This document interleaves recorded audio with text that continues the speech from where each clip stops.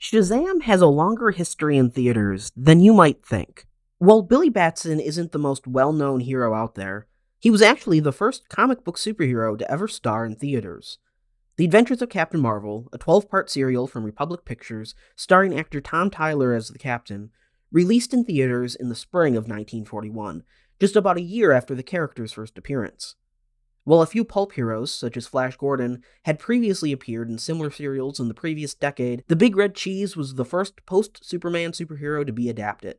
Later, he would get a live-action television series in the 70s, and finally re-debuted on the silver screen in 2019's Shazam.